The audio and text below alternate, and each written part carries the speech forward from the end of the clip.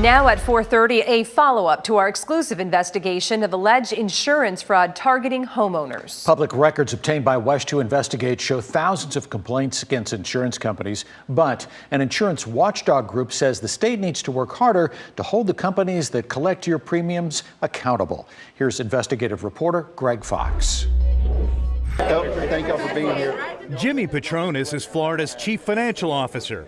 We met him at this Hurricane Ian insurance village in Fort Myers, one of three that has helped policyholders obtain roughly $25 million in claim checks since Ian battered South and Central Florida. Because we can settle that claim, make all parties happy, and you can go start rebuilding your life. Petronas' office, the Department of Financial Services, investigates complaints of alleged fraud by insurance carriers, agents, and adjusters. He confirms he's investigating claims by independent field adjusters that some companies are manipulating field adjuster damage estimates to underpay policyholders. The carriers don't like being investigated, but that's exactly what's taken right now. But Petronas is also suspicious of public adjusters who are hired and paid by homeowners to conduct private damage inspections for claims. Then you got public adjusters who canvass the neighborhoods, who sign up as many people as they can, who get 10% of the claim and just leave their customer twisting in the wind. Yeah, I think they're locusts. But WESH 2 Investigates obtained DFS records that show between September 2017 and November 2022, just 99 complaints against public adjusters, while insurance carrier complaints numbered more than 105,000.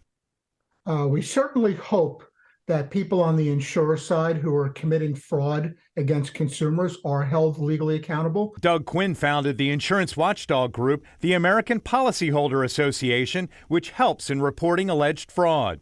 He's concerned that the state is soft on insurance company penalties because a big chunk of Petronas' campaign cash comes from insurance companies and their executives.